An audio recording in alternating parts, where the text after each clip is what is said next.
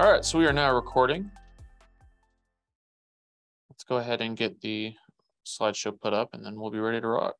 Looks like we're ready to go. So I want to start by thanking you guys for joining us today. This is the first of a 4-part webinar series that we will be doing here at Apptricity. Today we'll be talking about tagging technologies for your supply chain. So we've got a lot of good information for you guys. So again, thank you for joining. I did mention we are recording this. So if you would like a copy of this just for future reference, reach out to one of us here. You can reach out to me, Susan Timmons, our Director of Marketing, anybody on our team, and we'll get you a copy of this. So this will also be available on YouTube if you want to go check it out there. So like I said, you've got multiple options if you want to review this at some point. So with that in mind, let's go ahead and get started. So I'll start by giving a brief overview on what to expect in this webinar, just a little bit of timeline on what we're going to be doing. And so essentially what I'll do is I'll introduce myself, I'll introduce the company, a little bit about who we are, and then I'll talk about the future webinar series. As I mentioned, this is a 4-part series. So this is part 1 of the 4-part series. So I'll talk a little bit about those dates and those topics as well. And then we'll dive into really the bulk of the presentation, which is tagging technologies for your supply chain. We will then do a Q&A session at the end, and then we'll reserve some time there just to go over any questions that you may have, and then we will close and dismiss. We would ask if you could keep your mic muted. Since we are recording this, we don't want to get too much external audio if possible. And then also, if you have questions, save them to the end. We're going to be using the chat in Zoom to do our Q&A session. So if you have questions, just keep them until the end and then type them out, and then we'll go through a few of those as we have time. Obviously, everyone's time is very valuable, so we won't go through 50 questions, but we want to make sure that if you do have questions about today's topic, that we can answer those for you.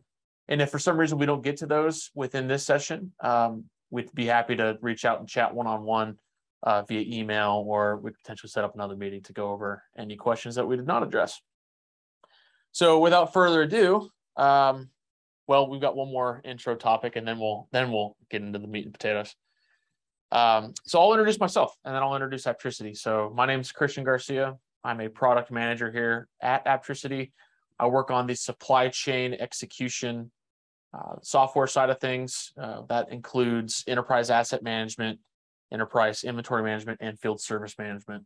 And so we have cloud-based web applications for both web and mobile platforms. And we've been in this business for a long time. Apptricity's been in the supply chain business for over 20 years. We work very closely with government agencies like the U.S. Army. We work with the Air Force as well. And on the commercial side, we work with customers like Verizon and Brinks. And so we've got a large list of customers that go up and down the scale of size. And so we have a lot of experience in the supply chain world. We wanted to do this webinar series really to help explain some of these things that may be a little bit confusing on their own, but just give you an opportunity to understand just what's out there and what's possible for managing your supply chain. I think if you're paying attention at all, even just a little bit, you'd know that supply chain issues are a big deal right now. And so we wanted to use this webinar series as an opportunity to share some of our expertise and then maybe answer some questions that you may have. So that's a little bit about who we are. We'll do a little bit of an overview on the webinar series. So obviously today is session 1. We're going to be talking about tagging technologies for your supply chain. The next session, which just a little bit of an overview, each of these webinars will be on a Wednesday at 10:30 Central. So we'll be keeping things pretty consistent in that regard. I'll let somebody in real quick, and then I'll continue my diatribe. So today's session 1, we're going to be talking about tagging technologies for your supply chain. Not next week, but 2 weeks from now, we'll be doing an overview on indoor positioning. So basically everything that you need to know. The session after that is August 10th, and we'll be talking about an industry spotlight for indoor positioning. So we'll be going over some of the specific industries that could benefit from an indoor positioning system. And then finally on August 24th, that'll be our final webinar, and that's just going to be kind of a wrap up of the supply chain tracking technologies. It'll be a bit of a culmination of the sessions that we've done before, and we'll go through and potentially answer any other questions that may have come up from other webinar series or sessions rather.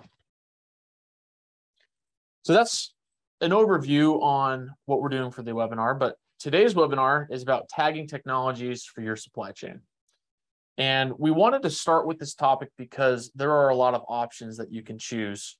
And there's a lot of buzz terms that fly around that if you're not in it every day like we are, it can be a bit confusing to really understand, hey, where do I need to start? What's the difference between RFID and barcode? Or when would I need to use a cellular tag versus a satellite tag?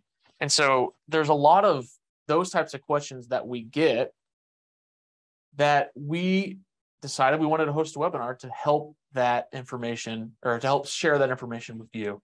And so today's topic, we're going to be talking about how you can connect your valuable assets and inventory items to the Internet of Things. I think we've heard a lot of information, a lot of topics about the Internet of Things, and we get a lot of questions. What is the Internet of Things? And it really is exactly what it sounds like. It is all things connected to the Internet. It's very simple. My watch is connected to the Internet. You know, some people have refrigerators that are connected to the Internet. I personally don't understand that, but you know, maybe you just need to get on and see what's in your refrigerator. But that is the Internet of Things. It's just all things connected to the Internet. And so what we do at Aptricity is we utilize the Internet of Things to connect valuable assets and inventory. And that could be anything. That could be heavy equipment. It could be tools. It could be computers. It could be perishable inventory items. It could be literally anything that you can slap a tag on. That's what we're connecting to the Internet of Things. And what we found is that having access to that data helps you make informed decisions. And a lot of those decisions are time critical. The example that I love to use is grocery, cold chain. There are strict temperature regulations on things like produce. And if produce goes above or below a certain temperature, then it can spoil. And then that whole shipment becomes useless. And so we like to use Internet of Things enabled technology to gather that information, to then present that in a software solution that allows you to make quick, actionable decisions that are based off of real-time data, not based off of hunches or maybe things that may have happened in the past. And so when we talk about the Internet of Things, that's what we're going to be doing with these tags. We're going to be tagging virtually anything so that data can be transferred between the things you're tracking to a cloud-hosted solution. And so when we talk about tagging technologies, I think where everybody likes to start is with barcode, right? We know what barcode is. It's been around for a long time.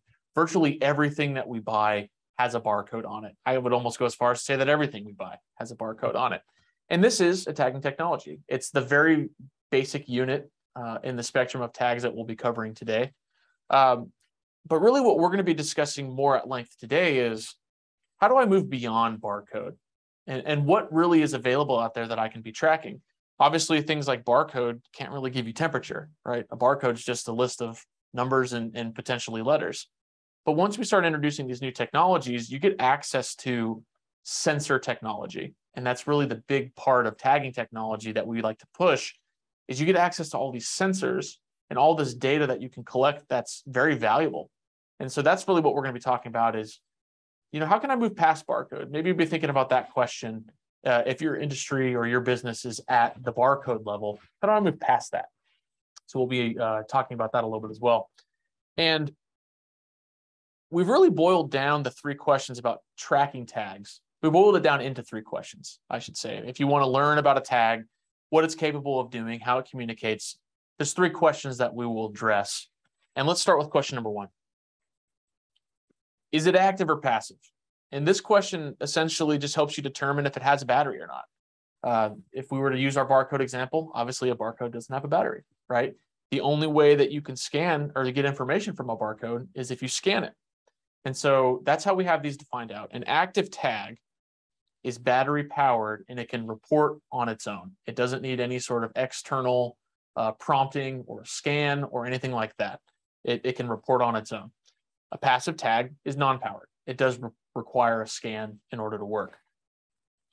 But with that in mind, we do want to make the caveat that just because a tag is active and has a battery does not necessarily mean that it can directly connect to the cloud.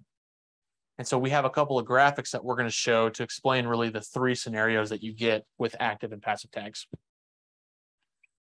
So we'll start with our passive tagging technology. And essentially how this works is you have a tag, you scan the tag, but there needs to be that way to get that scan from the scanner to the cloud, right? So in the middle here, we have one of the many scanners that we integrate with. It's a Zebra scanner. And the way that that scanner works is it connects via Bluetooth to a smart device. And if you're using our mobile app, you could scan that tag, and then using the internet connectivity of your smartphone, that scan information will get sent to our cloud. And so that's essentially how passive tagging works. Something in the middle there, and we're going to focus on the middle part of this graphic. Something in the middle has to be able to scan and then send that information to the cloud in order for that tagging technology to work.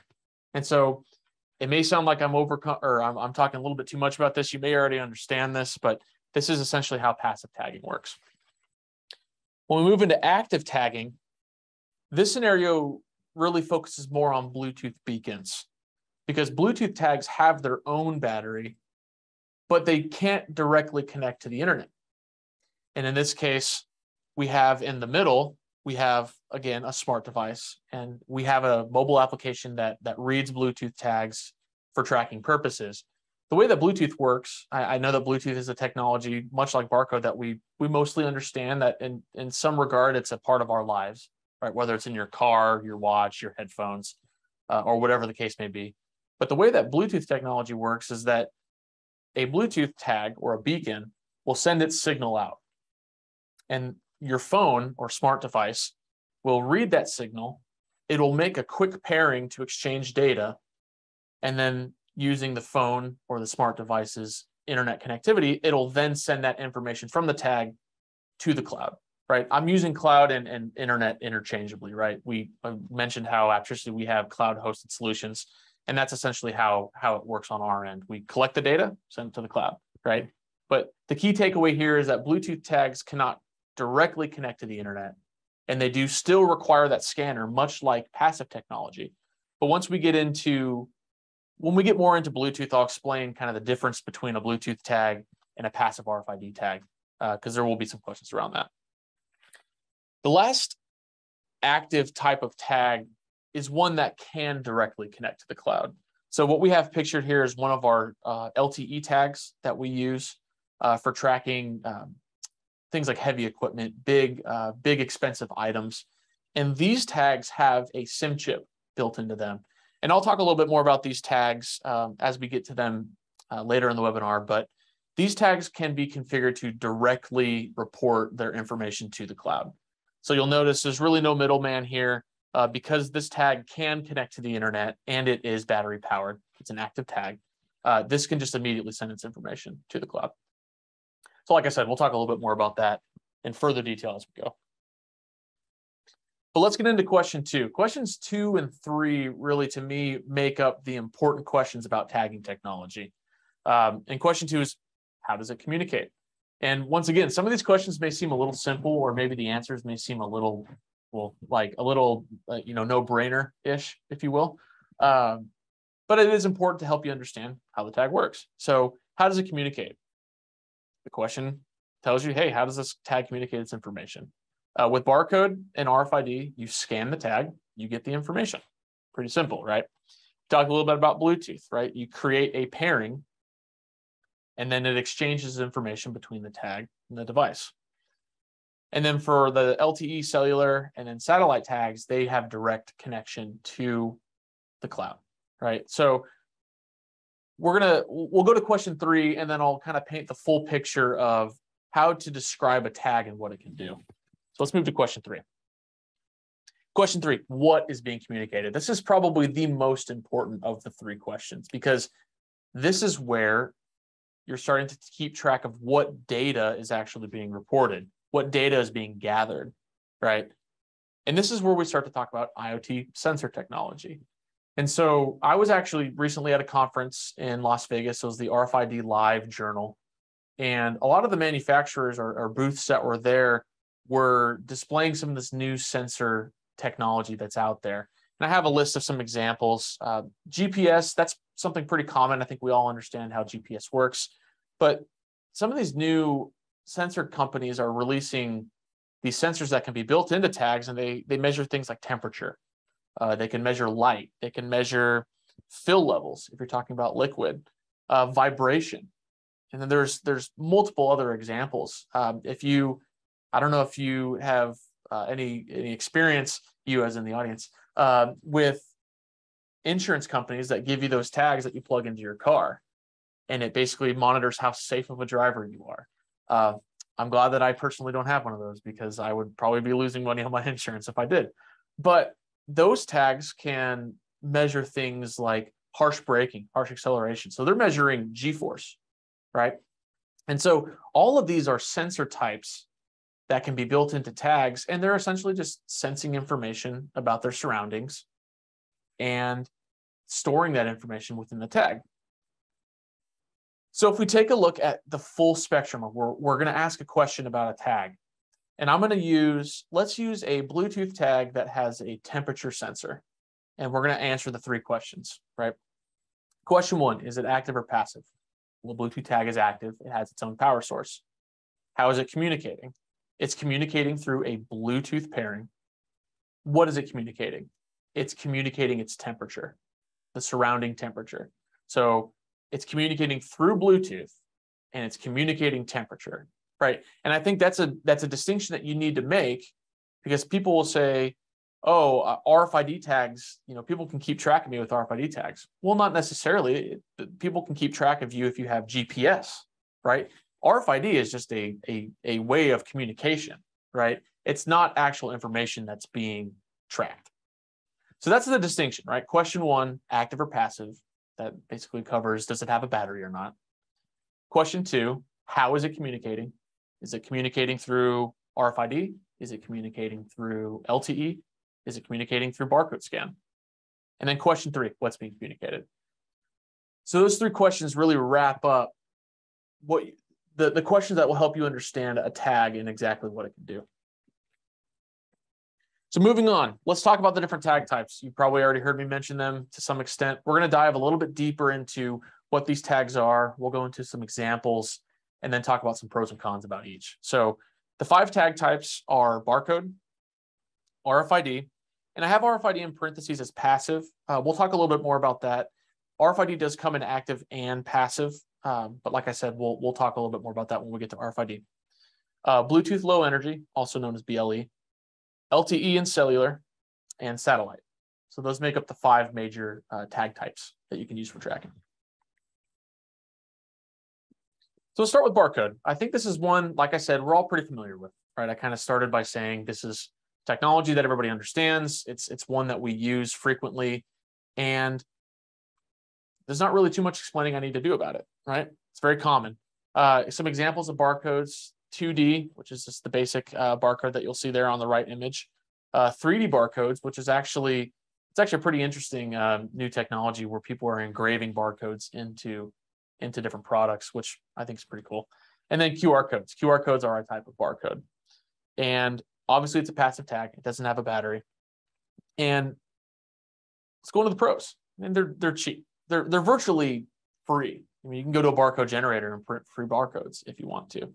And they're easy to slap onto something simply. I mean, it's like I said, we all understand barcodes. There's not too much left to describe about it. But really, the cons of barcodes are you're limited to line of sight. So in order to do any sort of data transfer, you actually have to go and scan the tag to get information from it. And so you have to make a direct connection.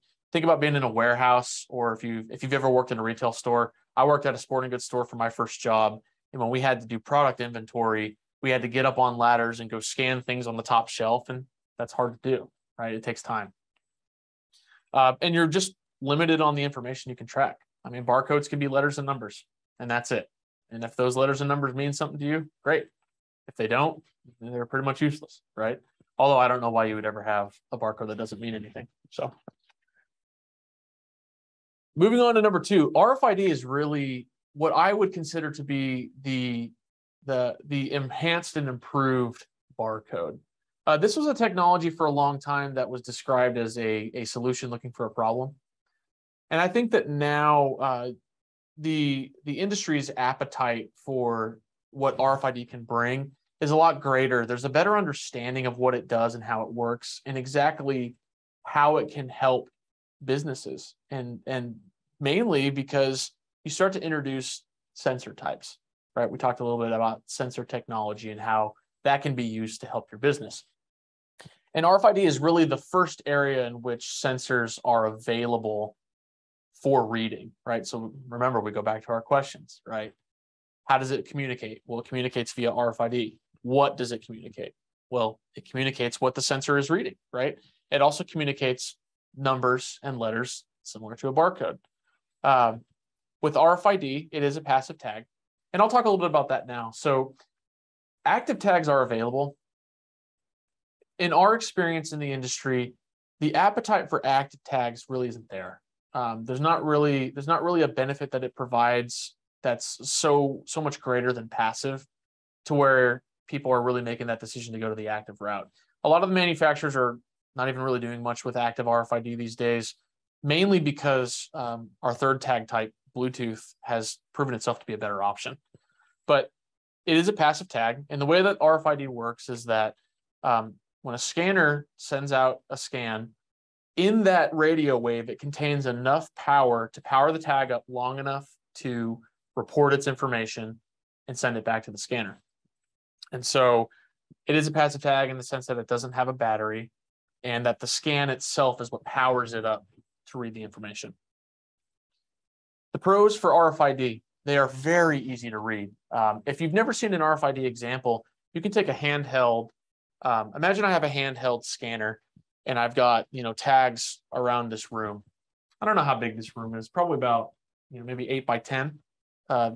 That's probably a good guess. But if I were to hold down my scanner, I could pick up 50 tags in less than a second, right? You could pick up hundreds of tags in less than a second. It's a very efficient technology for reading a lot of things in a short amount of time.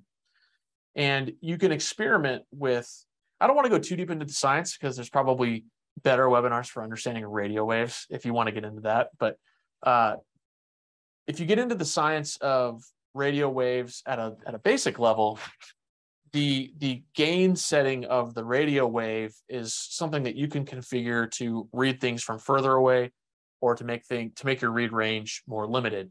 And there's use cases for both. If I was doing inventory and I wanted to scan as much as I could without having to move as much as possible, I'd probably want my gain setting pretty high because I want that wave to be powerful enough to travel and scan a bunch of tags. But if I'm looking for something specific, or I'm trying to just read what's in my immediate vicinity, I would maybe want my gain setting a little bit lower so that I'm not reading things far away, right? And so that's one of the many pros. You have access to, configuring your read range. They are very easy to read. And this is, again, where you start introducing the sensor types that you have access to. For the cons on this section, I debated even actually putting these in because these aren't even really cons with RFID. They're not cons with RFID tags. They're just limitations of radio waves, right? They are limited by metal, liquid, and other impedance. So the example I like to use is imagine a big metal shipping container. If I needed to go inside the shipping container and scan everything that was in it, I would get great read accuracy because metal is let's put it this way. A radio wave bounces off of metal and amplifies. So if I get inside that little metal container, that radio wave is going to bounce all over the place and scan everything, right? But it does not penetrate metal. So I can't be on the outside of the container trying to scan what's on the inside because metal blocks radio waves. That was a tough one. Same with liquid, right? Radio waves can't penetrate through liquid. It's just, again, it's not even really a con of RFID. It's just a limitation of radio wave technology, right? So, like I said, I kind of debated having cons in there at all because you really can't complain about science, right? It is what it is. So, moving on. Let's talk about Bluetooth Low Energy, so BLE. Like I mentioned, this is really the replacement for active RFID that we have seen And Bluetooth is another technology, like I mentioned, that people understand. We have it in a lot of our devices that we use today. And there's not really a lot of explanation that you need to do when you're talking about Bluetooth. I mean, you create a pairing, you share data. It's as simple as that. And this is considered beacon technology. So it'll essentially send its information out on a defined time frequency. Depending on the type of Bluetooth tag you use, you have a minimal level of control on how often that thing broadcasts out, right? Typically, what we've seen and what we've done with our deployments is we like to keep ping frequency or broadcast frequency between 3 to 10 seconds, if possible, because once you get past 10 seconds, you're not really getting real-time information. And that's kind of another discussion, right? Your ping rates essentially determine how close to real-time you want to get.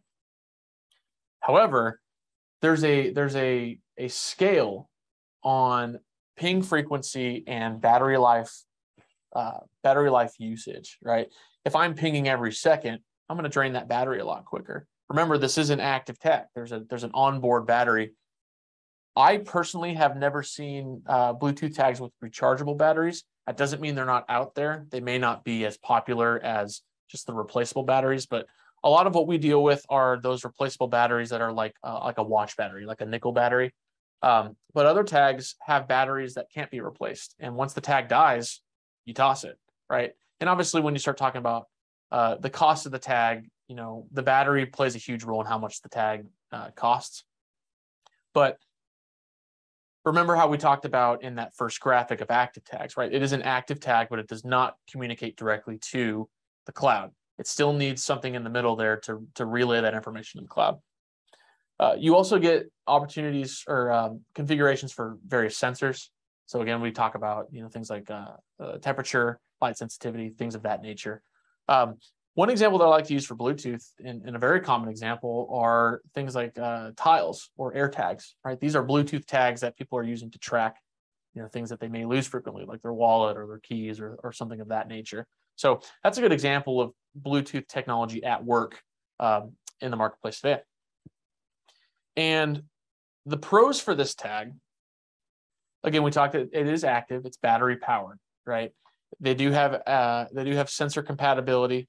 It's a trustworthy technology. The signal is a lot stronger than RFID. The way that I like to explain that concept is, imagine you have a friend that lives 2 hours away. It's better for both of you to meet in the middle and drive an hour than for you to drive 2 hours away, right?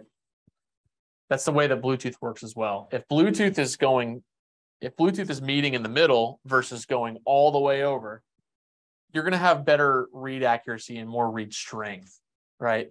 RFID, because it is passive, is just kind of sitting there waiting to be scanned, whereas Bluetooth is actively going out and saying, here I am, find me.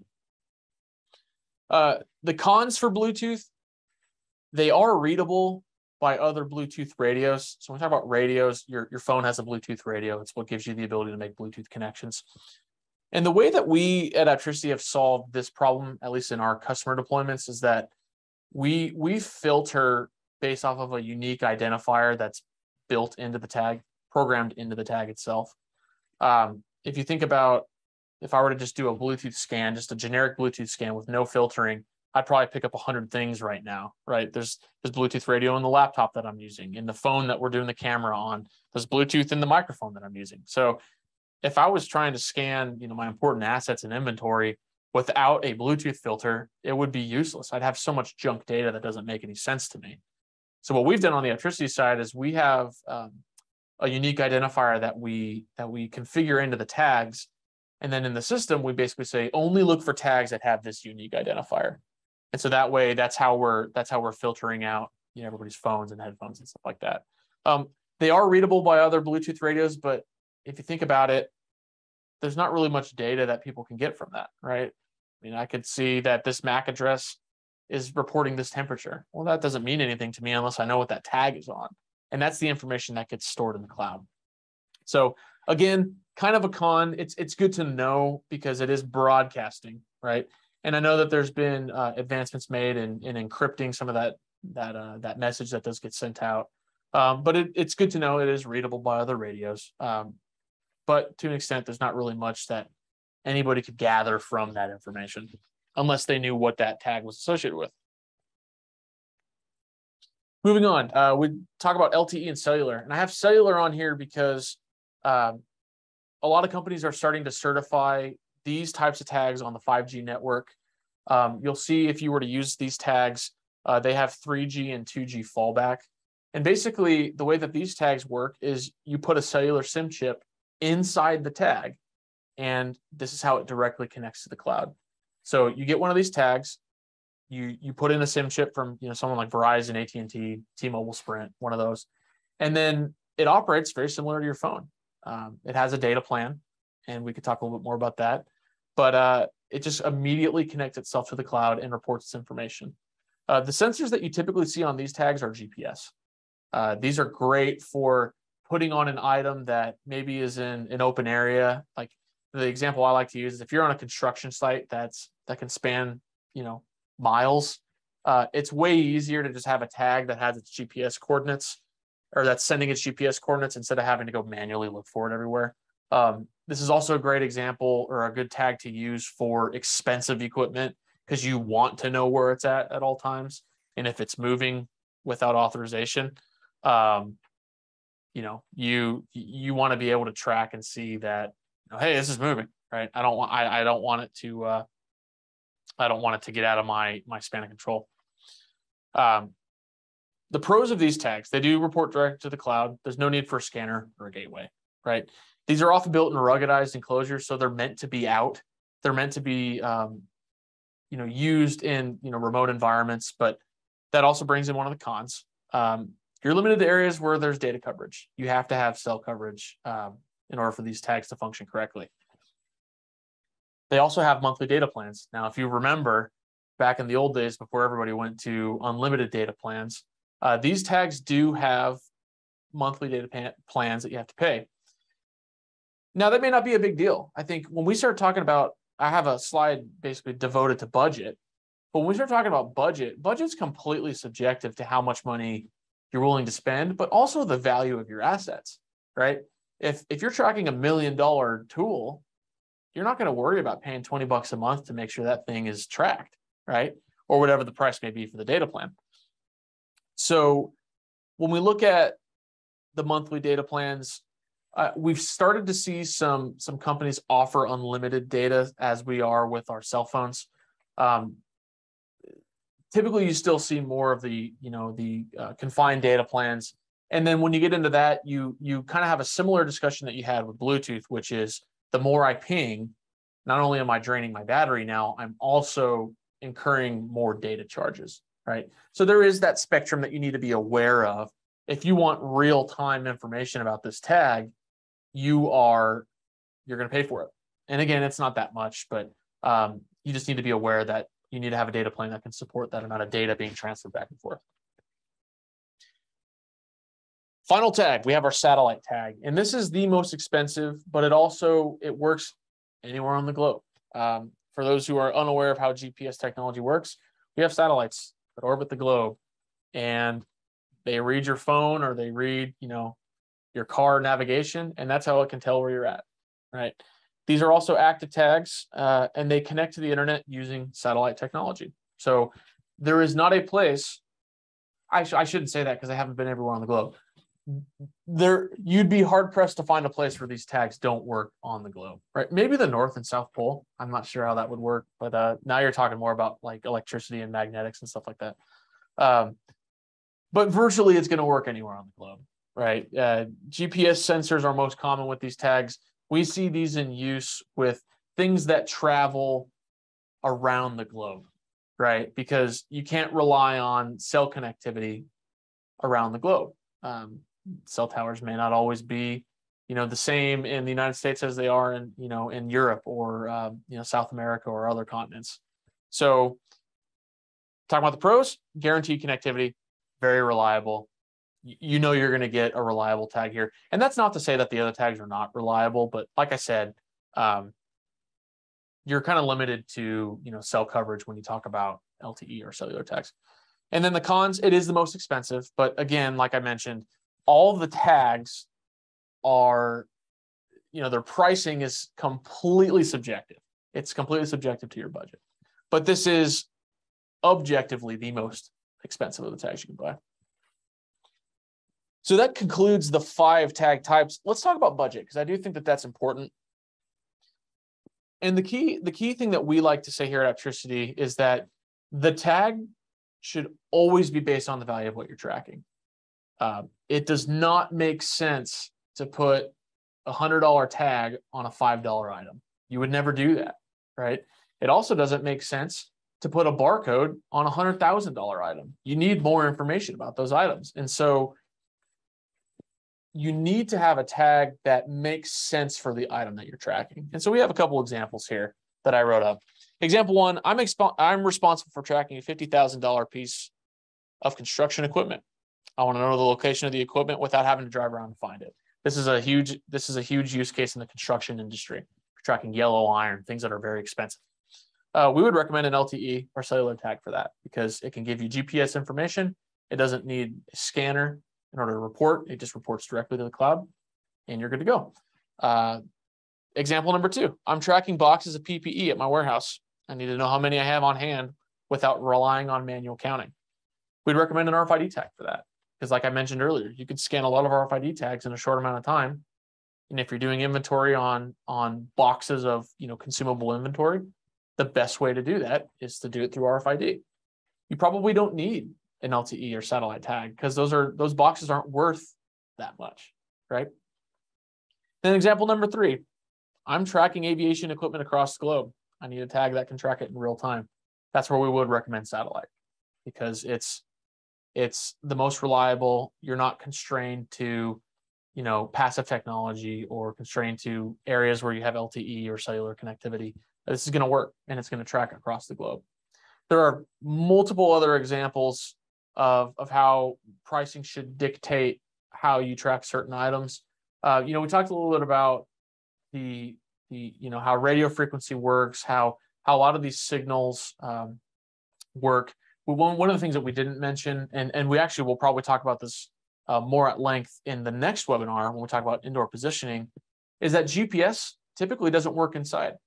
And if you want a quick example of that, if you're in a building right now, or you're at home or wherever you're at, pull up your phone, go to Google Maps or Apple Maps or whatever you use, and watch your dot on your phone move around sporadically.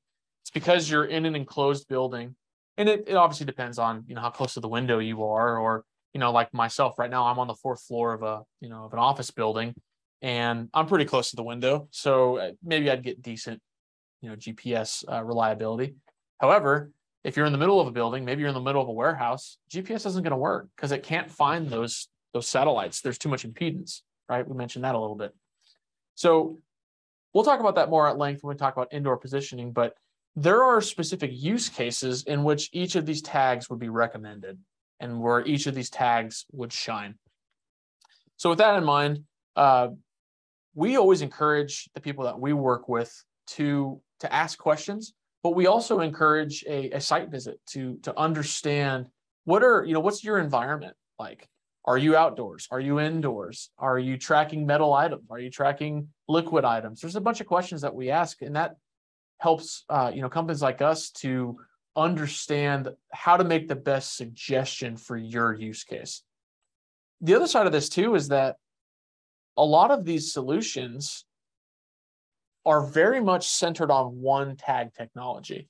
They're not a solution that can span all of these tag types. But what we do at Aptricity is we do work with all of these tag types. So you don't have to be forced into an RFID tag when maybe the scenario isn't best for it. We work with all these different tag types. So you're getting a solution that's fit to your environment. You're not having to make your environment fit our solution. And that's what kind of having the freedom of these 5 different tags and integrations with all of them, that's the freedom that it gives you. So with that in mind, we've got about 15 minutes left. I think that's plenty of time to answer a few questions. So we will open the chat. I'm looking through it right now. So if you have questions, I'd be happy to answer them. I know that was a lot of talking from my end. So I'm going to take a drink of water. I will start reading your questions, and then we'll start addressing some of these. And we'll do this for about maybe 10 minutes or so. Okay, first question. Are any of the tags reusable? That's a good question. We talked a little bit about, the difference between passive and active actually plays a role here, because we talked about with Bluetooth how some of them have replaceable batteries and some of them don't. So the ones that have replaceable batteries are obviously reusable. I've been asked before, well, can I reuse RFID tags? And we typically don't recommend it, because it's just, think of it like a barcode, like a label, right? You're slapping a label on a box, right? It's hard to peel that off and reuse it, right? And RFID is so cheap that you may, it's easier to just print a new one than it would be to reuse an old one. So things like passive tags, we would definitely say we don't recommend reusing them. When you get into Bluetooth, really the deciding factor is the battery replaceable? If yes, then they are reusable. If no, no. And then with satellite and LTE GPS, we absolutely would say that those are reusable. So if you need to transfer that tag from one item to another, that's easy to do. Good question. Okay, we've got another one here. Who would be responsible for tagging my items? That's another question that actually we get pretty frequently. So it really depends on where you're at or what kind of business you are, right? Because we, in our Verizon use case, a lot of the items that get sent to their warehouse get tagged with RFID before they ever get to the warehouse, right? So where in your supply chain you have the most control really gives you the answer to that question. So if you're a smaller business and as things come in that you want to track, our mobile app gives you a quick and easy ability to associate a tag with an asset or an inventory item just by doing a couple of scans. So, if you have existing asset or inventory records in your system and you're wanting to put tags on them, that's something you could do it at that point. You could do it at the point where things are being, delivered to a shipping dock. You're putting tags and saying this tag equals this product. If you have control to do it at the manufacturing side, that's also possible. I know that in certain use cases with Verizon, they have enough, sway with their manufacturers to say, you're going to build this with an RFID tag already in it, and then send us a list of those tags and what products that they are associated with. So really, you can do the tagging at any point, just as long as, obviously, if you're putting something in the field, you typically want to tag it before it goes out, right? You can certainly do it while it's out in the field, but it does make a little bit more sense to have it in a central location before you send it out. Good questions so far. I'm gonna take another drink of water. It's hot here in Texas. Okay, here's another one. How far can you read Bluetooth tags? So this operates similar to RFID in the sense that you can control the gain. To some extent, you can control the gain. And really what I should say is that there's a lot of different Bluetooth tags out there. So what I'm saying is not universally applicable. You kind of need to figure out at the tag level what you can and can't control. The tags that we use and the tags that we manufacture, you can control the, things like the ping rate and the gain and, what's being communicated. But at Tricity, if you're familiar with what we do, we have tags that can read up to 23 miles, which is pretty incredible. And I wouldn't have believed it if I didn't see it myself. But it can, I promise you that. One of the other things too is, there's not a lot of use cases maybe in your business for 23 miles of line of sight, but that same power can penetrate through floors of a building, right? So we can go anywhere between, at Tricity, 23 miles to, a few meters, right? So it depends again on how, the battery life of the tag and the strength, how much strength the battery has to be able to send that signal out. And then how big the data package is. Because if you have, if you're sending temperature information as well, that's a bigger data package. So you can't send it as far.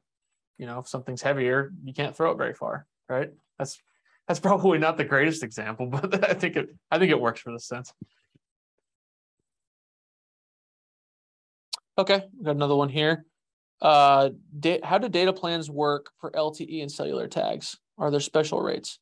I kind of went into this a little bit. I'll go into a little bit more in detail, but typically if you go to your major, if you're US based, of course, you would go to your major cell providers, people like Verizon, AT&T, T-Mobile, Sprint.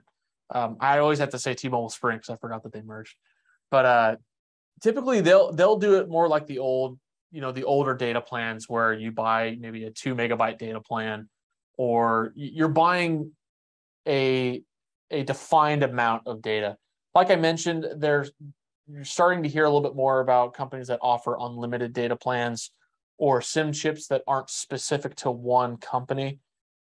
There's this product coming out that allows you to connect to any type of cell tower, which is really fascinating. We're keeping an eye on that. But typically what will happen is you'll just pay that as a monthly charge as part of the tag. The customers that we work with who utilize this technology, that just kind of gets rolled into part of their payment on a monthly scale. Is if you've got this many tags and you're just paying a monthly rate.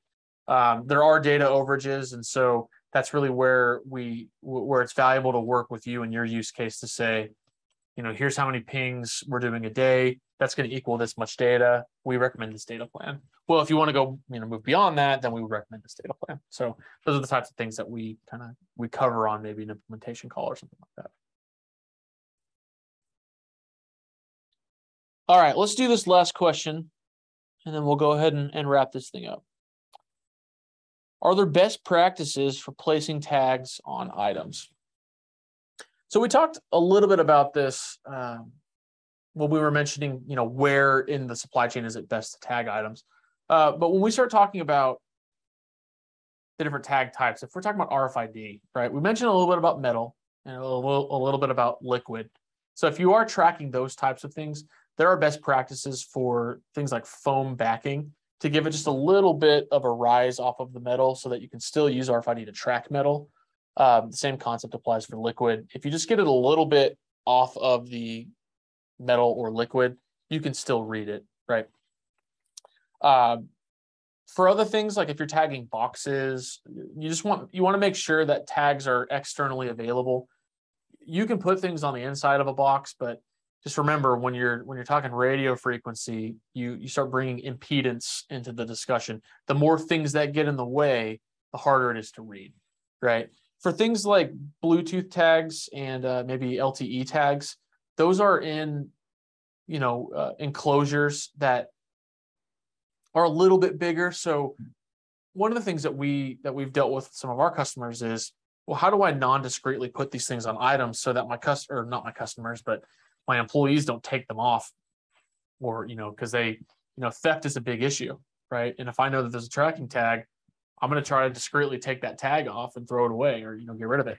And so there are ways to discreetly build those into an enclosure that maybe looks like part of whatever you're tracking. That does tend to be based on what it is exactly you are tracking. So for something like a bulldozer, maybe you're putting that. Well, I don't know the anatomy of a bulldozer super well, but you would want it to be in a place. Really, the main concept, the main takeaway from this is you want it to be in a place that has direct access. You don't want it to be impeded by metal or liquid, like we mentioned.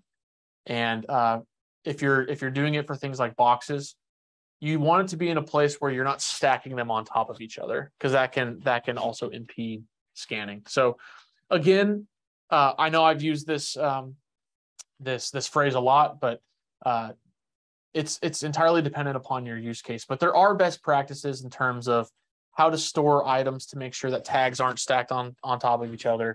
There's ways to use metal to your benefit, and there's ways to get around some of the limitations that come with the just come with the science of radio wave technology. Well, great. Those were great questions. Thank you to all who typed up answers, or not answers, questions. Good feedback from today's session, but that will basically wrap up today's session. Just again, I'm going to go back to my second slide here that kind of talks about the future sessions, just to give you a refresher on that. There we go. So like I mentioned, today was session 1. Session 2 will be in 2 weeks on July 27th. Like I mentioned, all sessions will be on Wednesday at 10:30 Central, and they'll run for roughly an hour. I think we're doing good on time. I didn't want to go over today because I know that we've all got busy schedules, but the next session will be the 27th. We'll be talking a little bit about indoor positioning, what you need to know. The session after that will be August 10th. We'll be doing an industry spotlight on indoor positioning. It's basically talking specific to the industry, how that solution can help. And then session 4, making sense of supply chain tracking technologies. We'll kind of wrap up, everything that we've talked about in the previous 3 sessions. Maybe make it a little bit more personalized to some of the questions that you would have, and just talk about how these things can help. I think today was probably a good primer on how the tags work and what they can do. Session 4, we'll talk a little bit more about solutions and how they can directly help your business. But with that in mind, we will go ahead and wrap up today's webinar. I want to thank you guys again for joining. If you have any questions, like I said, feel free to reach out to myself. My email is cgarcia@aptricity.com. We'll have other people here on the team that will be happy to answer your questions. You can visit our website, fill out a contact form if you want to learn more. We've got written collateral that we'd be happy to share with you if we can get a little bit of contact information. And we will be we'll be prepping for this next one. So if you have any questions in the meantime, please feel free to reach out. We're here to help you guys out. So thank you again. Enjoy the rest of your Wednesday, and hopefully we will see you again in 2 weeks. Thank you, everybody.